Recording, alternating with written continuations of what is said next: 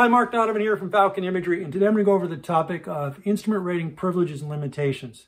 They're sometimes hard to find in the literature from the FAA, but if you look hard enough, you can find them. And I'm going to make your life a little bit easy here. I'm going to consolidate them here in the next few minutes so you can quickly understand what your privileges are as an instrument rated pilot and what your limitations are. So follow along, and if you like this video, make sure you hit the like button and subscribe to this channel so you get notified when I come out with my next video.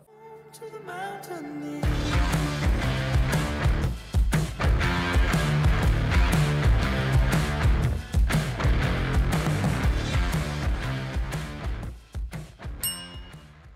All right, instrument rating, privileges, and limitations. As an instrument rated pilot, you may act as the pilot in command of an aircraft operating under IFR per 91.155.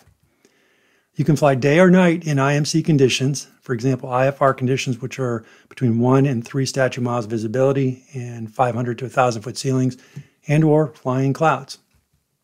You can operate in Class A airspace. If you remember right, Class A airspace is instrument rules, flight rules only. You can obtain a special VFR clearance at night. You can also fly special VFR clearance as a private pilot without an instrument rating during the day, but in order to fly special VFR clearance or to get that at night, you need the IFR rating. That's why it's listed here. You can carry passengers for hire on cross-country flights in excess of 50 nautical miles between sunset and sunrise, if you also hold that commercial pilot certificate. You can hold a commercial pilot certificate without having an instrument rating. But again, in order to go beyond that 50 nautical miles after sunset to sunrise with passengers for hire, you need that instrument rating along with that commercial pilot certificate. You can, of course, file an IFR flight plan as an instrument rated pilot. You can fly instrument approaches. And you can fly for pleasure, personal travel, or business travel. And lastly, you can carry passengers and share the flight expenses equally if you're just a private pilot. Now let's look at the limitations. As an IFR pilot, you may not fly under IFR if the aircraft is not properly equipped for IFR equipment per 91.205. You may not fly under IFR if you have not completed all FAA recurrent training requirements. That meaning you have an instrument rating and you've maintained currency in terms of 6 approaches within the previous 6 months, as well as holds, course intercept, and tracking. That all needs to be shown and available in your logbook.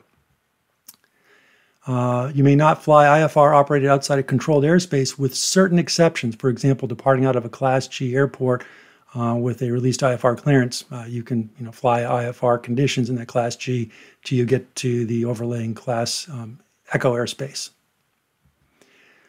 Per 91.167, no person may operate an aircraft in IFR conditions unless it carries enough fuel, considering weather reports and forecast and weather conditions, to complete the flight to the first airport of intended landing, fly from that airport to the alternate airport, and fly after that for 45 minutes at normal cruising speed.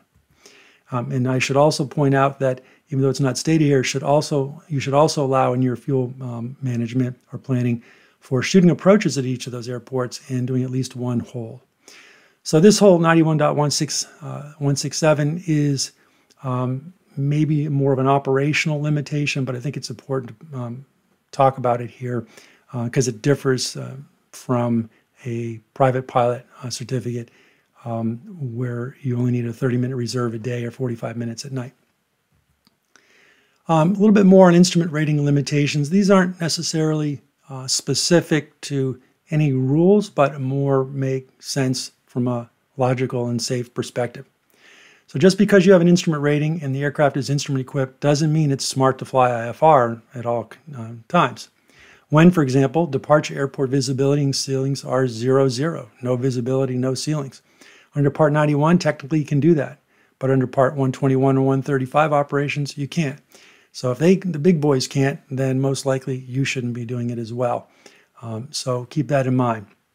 Just because you can, it's not necessarily a smart idea to do. When there's no practical alternate for you to fly to, in the event your airport of intended arrival doesn't meet the 3-2-1 rule. So if you remember, the 3-2-1 rule is associated with within plus or minus 1 hour of your expected time of arrival at your airport, you need 3 statute miles visibility, and at least 2,000-foot ceilings. If you don't have that, you have to follow an alternate. As you can see in the picture in the bottom right, if I was flying from someplace in New Hampshire down to the South Shore of Boston, there's not a lot of options. There's no options all the way out through the entire Northeast to all of New England. So it wouldn't be a smart day to go fly an IFR flight. As you can see here by the pink, those are low IFR conditions. So you're really in a pickle there if you happen to be able to get into, try to make an approach for an IFR approach into one of those airports down toward the South Shore. Next, when the route of flight is going to have known icing conditions and your aircraft is not equipped for de-icing or anti-icing equipment, you shouldn't be planning to do an IFR flight. Even if your aircraft does have de-icing or anti-icing equipment on board, it's best to think of that equipment as tools in the event you accidentally get into icing conditions. I really don't recommend getting yourself into known icing conditions, even when your plane's equipped with some anti-icing or de-icing capability, particularly if you're not comfortable or well-versed in using it.